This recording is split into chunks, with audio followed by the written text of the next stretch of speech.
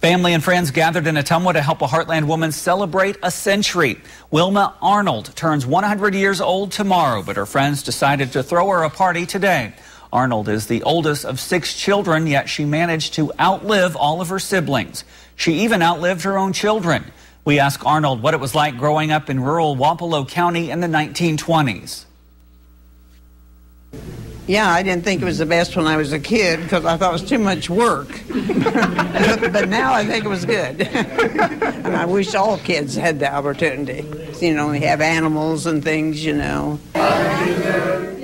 Arnold worked at the Ottumwa Hospital as a nurse for almost 30 years. She says the secret to her long and healthy life is always putting others first. Her family says she's known for her servant attitude and always wanting to help others.